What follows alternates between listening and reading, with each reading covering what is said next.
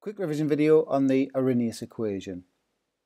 So we'll start with some essentials. I've got the equation there that's from the datasheet, so you don't need to remember that. So it's an exponential relationship between the rate constant K and the temperature T.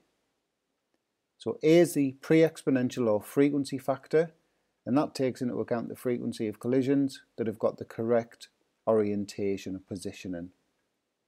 The exponential factor is the bit highlighted now, and that's linked to the activation energy, the gas constant and the temperature, and that gives us a measure of the proportion of molecules that have got enough energy to react. So I'm just going to spend a little bit of time on the units because that'll come in handy when we do the calculations. So there's all the units. EA, activation energy, is in joules per mole, not kilojoules per mole, which is probably the units we're more familiar with.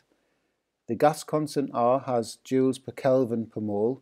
So you can see there's joules in the gas constant, that's why we have the activation energy in joules as well. And obviously the temperature needs to be in Kelvin because we've got Kelvin in the gas constant units. So the units of A are going to be the same as the units of K, the rate constant, and that's because the units of the EA over RT all cancel out. So moving on now to the logarithmic form of the equation, which you can see is on the screen as well. That's also on the datasheet, so you don't need to remember this one. This is based on the equation for a straight line. So you can see I've sort of matched up the y, the m, the x and the c. So you can see hopefully that if we plot ln k, natural log of k, as the y-axis, against 1 over t as the x-axis, we're going to get a straight line graph, but it's going to have a negative gradient, so it's going to be a downward straight line. So the gradient is going to be equivalent to minus EA over R, and the y-intercept is the ln or the natural log of A. So if we move on to a typical exam question now, in the previous part of the question you might have been asked to complete a table or fill in some blanks where you've had to calculate 1 over t or the natural log of k. Then you would plot your points and end up with a straight line graph like this one here.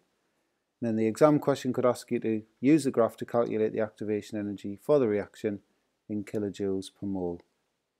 So there's the reminder of the logarithmic form of the equation with the y equals mx plus c next to it, and a reminder that the gradient is minus EA over R. So the first thing you do is construct your triangle and work out your dy and your dx and calculate the gradient. So that comes out at minus 13500. So that equals minus EA over R, so we can lose the minus signs now because they're on both sides. And rearranging that, EA activation energy comes out at 112,239 joules per mole. Remember what I said about the units before, it's in joules per mole in the Arrhenius equation, and the three significant figures, that would be 112 kilojoules per mole. Obviously the other thing you could be asked to do would be to calculate A, the pre-exponential factor, so using the same graph. So there's a reminder of the y equals mx plus c against the equation, and the y-intercept is the natural log or ln of A.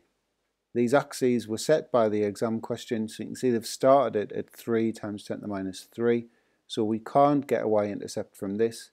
So when that's the case, we need to pick any point on the line and substitute in the ln k value, so that's going to be the y value, the 1 over t, so that's going to be the x value, and the gradient that we've already calculated, and then just solve for ln A. So we'll do that now.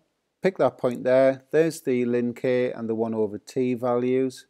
So reminder, the gradient from the previous slide was minus 13,500, and substituting all of that in, we get that.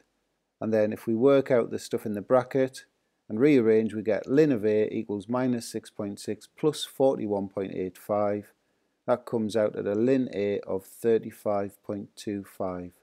So A is e to the 35.25, which comes out to three significant figures at 2.04 times 10 to the 15. And the units would be the same as the rate constant, whatever they are for this reaction.